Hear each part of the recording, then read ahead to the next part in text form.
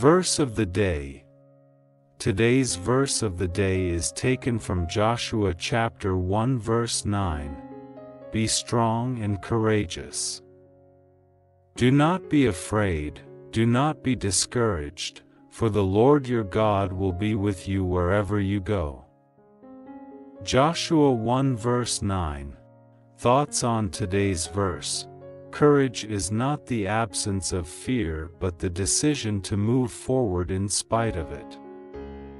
With God by our side, we can face any challenge with confidence, knowing that He will never leave us nor forsake us. Let's take courage today and step boldly into the plans God has for us. Prayer. Heavenly Father, strengthen our hearts and embolden our spirits. Help us to face each day with courage, knowing that you are with us wherever we go. In Jesus' name, we pray. Amen.